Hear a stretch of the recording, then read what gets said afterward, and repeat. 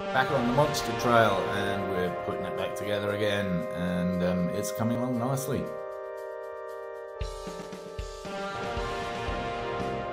Thanks for tuning in to another episode of Lunacy. If you enjoy it, please tell others so that they can join in the fun, and if you haven't already, do subscribe. Back on the Monster, and I'm pretty sure in a metric imperial mix-up I ordered 2 foot, which is the length of my granddad's ruler, of 20 mil, and yeah, seem to have a little bit extra bonus.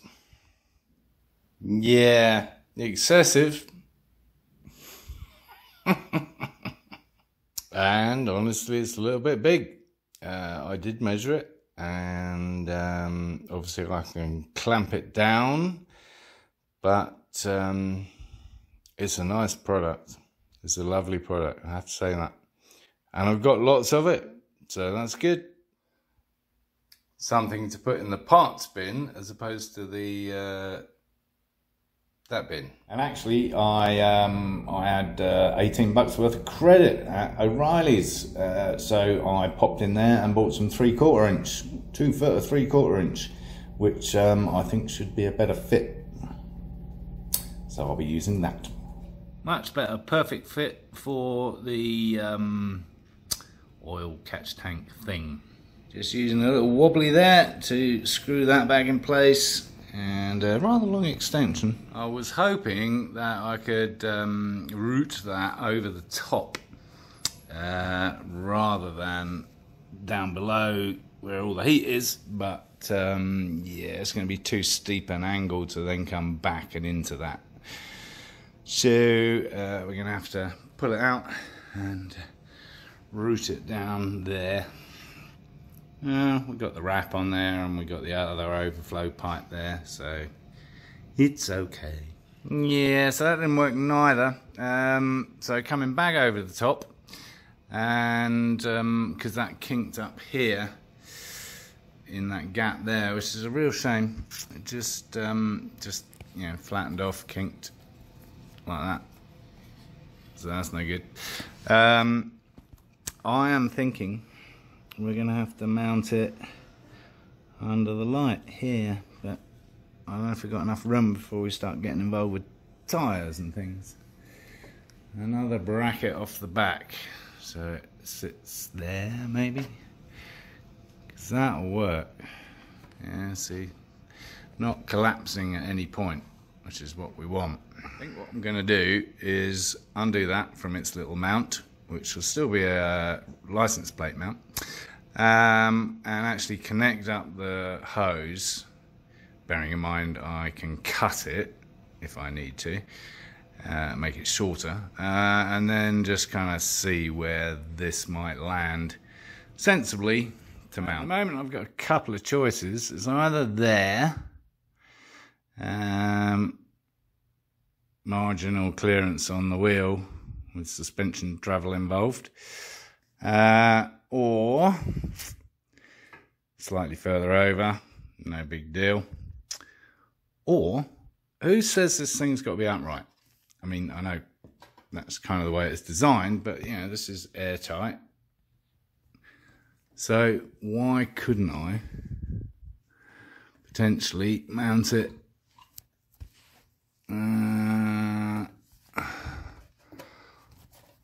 like that? Something like that. Yeah? Couldn't I do that? Could I do that? I think I'm going to do that. If you know this to be a stupid idea, please let me know in the comments. It'll be several months later, but I probably won't have gone far. So yes, do let me know if that is a really crappy idea, because that's what I'm going to do right now. I mean, at the end of the day, it's just catching oil vapor and the odd spot of oil, if any at all. So I don't think that's going to be a problem. Well, it's a little precarious at the moment, but that's pretty much what I have in mind, unless I can come up with something better. which I probably will. There we go. For now, I'm actually thinking when I get the seat back, if I get the seat back, that slots under those two sections on the left and right, and then the tank, the fuel tank, is mounted on that midsection. What I'm thinking is I could probably just pull out a nice square sheet metal from there, you know, just long enough to fit that way around, if you get what I mean. Looking at the hose, then what would that look like? Yeah, the hose would come in nice and straight under there. I think that's what I'm going to aim to do. Hopefully before one of you guys leaves a comment like, you can't do that, you idiot. Yeah, this is definitely a temporary solution. I'm going to run a mount off the back of that fuel tank mount. Yes, we're back on this, and I've already found a solution. So I've put some longer bolts in there so that they protrude nicely. And I found these. I think they're part of a seatbelt kit, actually. And would you believe it? What are the chances? When they overlap properly, I'm trying to do this while I'm videoing it, like that, roughly, those two bolt holes line up perfectly with that fuel tank. And that gives me a adjustable thing so I can get two nuts in there. Perfect. Possibly not quite perfect, it turns out. That might be just a little bit too narrow. We'll find out once we undo it all again. Yeah, tedious. Result just goes through. There's one in place. I just want to see where everything's going to end up, really, at this point. Yeah, neat idea though it was. It's just not long enough. That's a shame, because that's about, it needs to be actually about here. Bummer. Start again. Actually, it needs to be about there. That would be ideal. I have another cunning plan. And there we have it. Yes, I shall bolt that into place and cut the tube. There, much better. Nice job, even if I do say so myself. Like it. Okay, now we need a bloody seat. License plate mounted. We are officially, yeah, kind of legal. Yeah. Good enough. Couldn't find any bits of pieces or anything that did the job for the Ducati backlight. So, we are going to be cutting it out of some new sheet metal I bought. And old batteries come in very handy, especially large flat ones like was on the 748. So that'll hold that in place. And my my weapon of choice this time is a jigsaw. A little metal blade on it. Should get a decent line. Derek's falling. Oh my god! I knew that was too good to be true. It was a butt dial. Anyway, before we were so rudely interrupted by Derek's butt, yeah, there we go. Nice, shiny, zing zing. Now we just need to mark it up and work out how we're going to fit that. I'm thinking 9-inch nails. No, not that very overrated band actually, in my humble opinion. Lovely, bolted in place. Now you may remember that these are interfering potentially with the perspex block, but I figured what we could do. Let's put some of these spacers in, lovely spacers, yeah. So, problem solved all round. Yeah. Well, apart from the fact that it's wonky, and I think we can see why. Really? I bloody measured that. Wow, what the hell. So yeah, those spacers are a little bit too much actually, and so I'll get some smaller ones. In fact, I've probably got some plastic ones. So let's do that. Let's get that whole bloody sorted out so it's the right, yeah, square, and let's light it up, baby. All just finger tight at the moment, but we're getting there. Slightly less wonky, a little bit more adjustment required. Yeah, and I think it's just a little bit wobbly. Not wonky, wobbly. Different kind of whoop.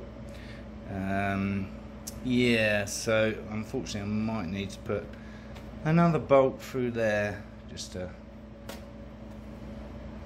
I don't know if it's going to make much difference though, because I think it's that. So it can wobble. That'll get people's attention, won't it? By the way, these are the spacers, recycling the boys that came out of the out of these. Not those, obviously, because they're still in there, but the ones that aren't there anymore. Yes, de-wonkified, finger tight, and I think ready to take off the protective stuff. Because this bike is finished. I just need the bloody seat. Which is kind of ironic that Derek just butt dialed me, because I'd like to put my butt on the seat that I gave him. I even have a potential buyer. Yes, my friend Dan the Datsun man. No, he's a chiropractor.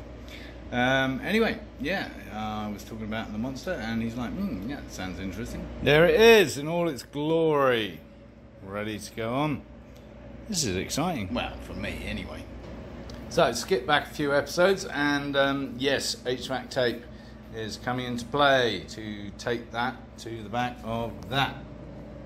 Yeah. Just sticking down the top edge, still got the stuff there, and now I'm going to put the light fitting in there and seal it all up. How bloody sexy is that? Better make sure they still work, I guess. Woo, that is so cool. That is so fucking cool. I love my light. Bear in mind this is in the light. How cool is that, man? And in the dark for full effect, or darkish. Ah, so cool, man. That is just... If you can't tell, I'm very pleased with my inventiveness. Yeah, just waiting for the seat, and this baby is on the road.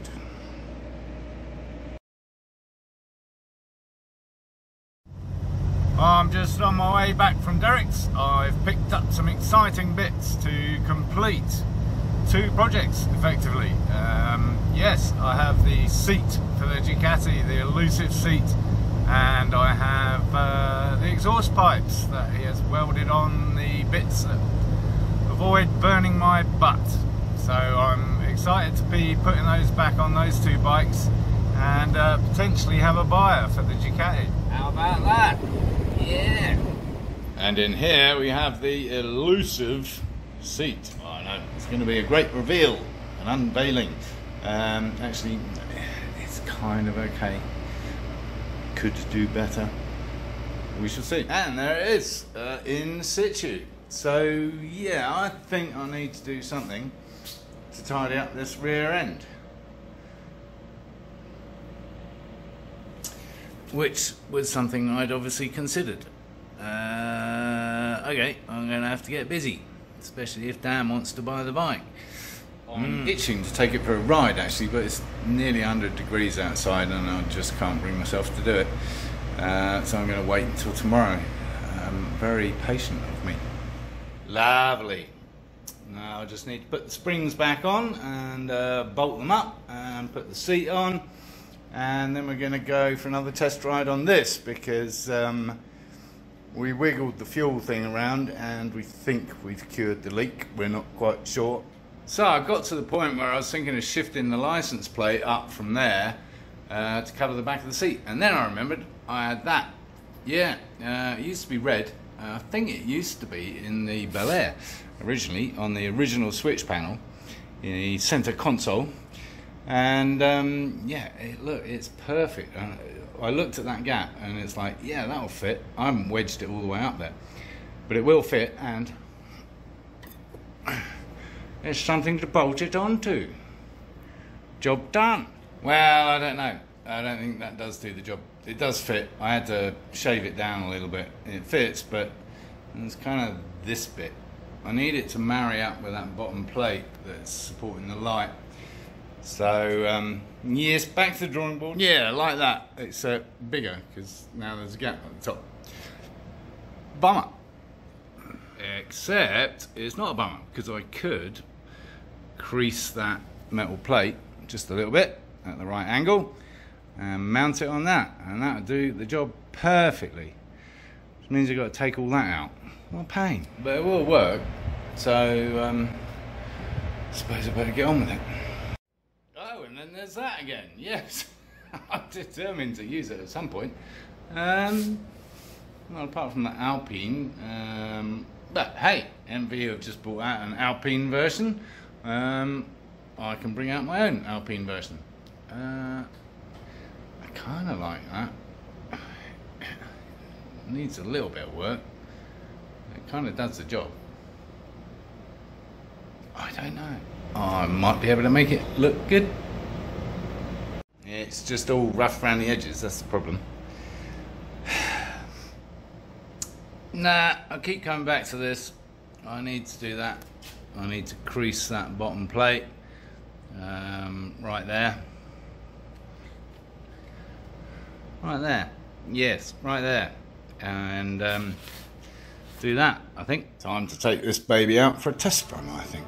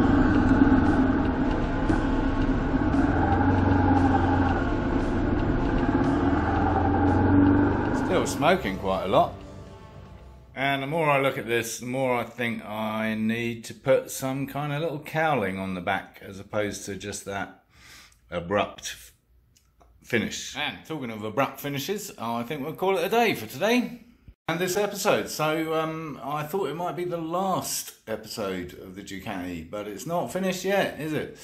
No, story of my life. Yes, so thanks for watching as usual. If you haven't already, please subscribe and encourage others to watch my lunacy.